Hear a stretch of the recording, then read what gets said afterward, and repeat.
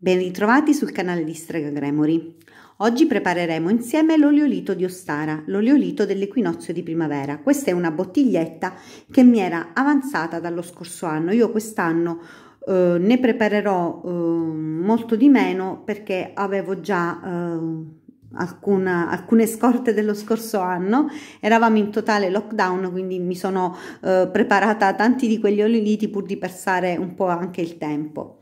L'oleolito di primavera, l'oleolito di Ostara, è un oleolito molto fresco, molto floreale e si prepara proprio nel periodo di aprile. Si deve preparare durante il mese di aprile. Quando volete voi, nel mese di aprile. È tradizione della mia famiglia prepararlo sempre la settimana santa.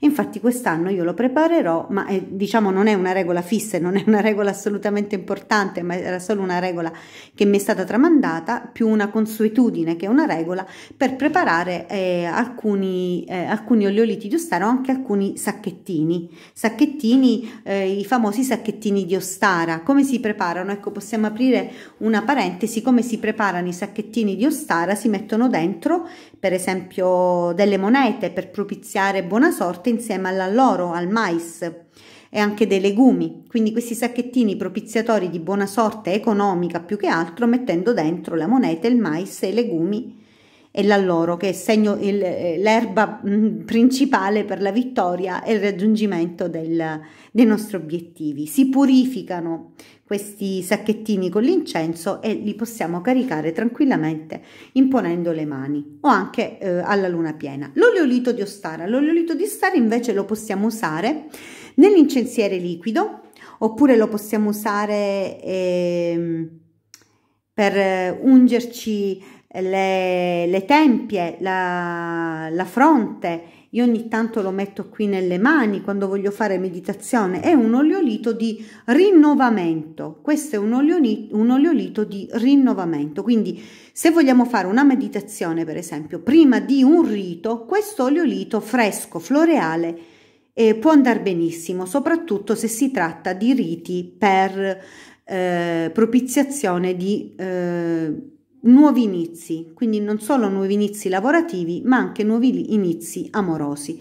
Possiamo metterlo, come dicevo, nell'incensiere liquido, lo possiamo usare per ungere le nostre candele nei rituali propiziatori, e io lo offro sempre anche quando ungo le candele per l'altare della magia induista. Le divinità induiste amano molto i fiori, e questo oleolito di Ostara l'ho utilizzato anche altre volte quando finivo l'oleolito alle rose per ungere anche le candele per pompagira, perché è vero che le pompagira hanno come fiore principale la rosa, ma io ho utilizzato anche questa essenza floreale in assenza di oleolito di rosa. Come si prepara? Si fa innanzitutto si prendono i fiori. Qua vedete, questi sono i 3 fiori dell'oleolito: il girasole, la lavanda e la rosa. La rosa di qualsiasi colore, può essere rosa, può essere rossa, può essere bianca, può essere gialla, l'importante è che sia una rosa. La lavanda e il girasole, ma devono essere freschi, Si tolgono i petali. Ora non distruggerò questi fiori perché non mi serve preparare un oleolito, perché ne ho parecchi, piuttosto poi li metto in un altare. Si tolgono tutti i petali, sia della rosa e anche i boccioli della lavanda, ma della lavanda vi consiglio proprio tutto il rametto, non questi, proprio tutto il rametto. Io utilizzo 3 rametti di lavanda, un girasole e una rosa. La quantità deve essere questa: 3, 1 e 1. Si tolgono tutte i petali e si mettono dentro l'olio. Io utilizzo o olio d'oliva per fare questo oleolito, oppure se qualche volta mi è richiesto da qualche cliente o lo voglia regalare a qualche amica, utilizzo anche l'olio di mandorle dolci. Questo che vedete qui, questo esempio, è olio di oliva. L'olio d'oliva io lo riscaldo sempre, anche un po' al microonde, 20 secondi, 30 secondi, lo riscaldo e lo metto a macerare non in queste boccettine qui, in vasetti più grandi, proprio in vasetti di vetro più grandi, con il tappo a vite o con il tappo di sughero, ma devono essere vasetti più grandi. Infatti io l'anno scorso avevo un vaso così e poi di questi ne ho riempiti 5 e ci ho messo tutti i petali del girasole, tutti i petali della rosa e 3 rametti di lavanda. Si chiude bene questo barattolo grande e si lascia al buio. Mi è stato insegnato di avvolgerlo in un panno verde, ecco perché la mia scelta è stato il verde oggi.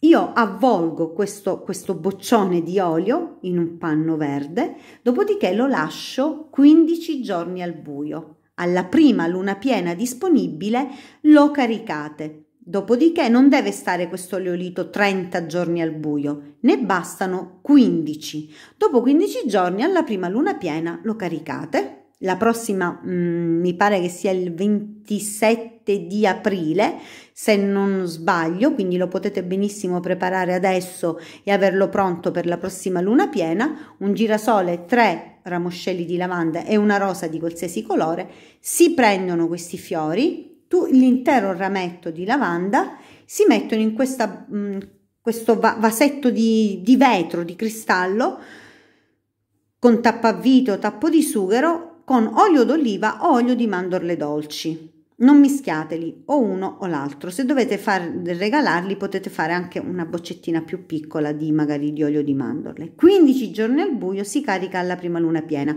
dopodiché si fa filtrare e si fa filtrare in boccettine un po' più piccole. Il vostro oleolito di Ostara è pronto.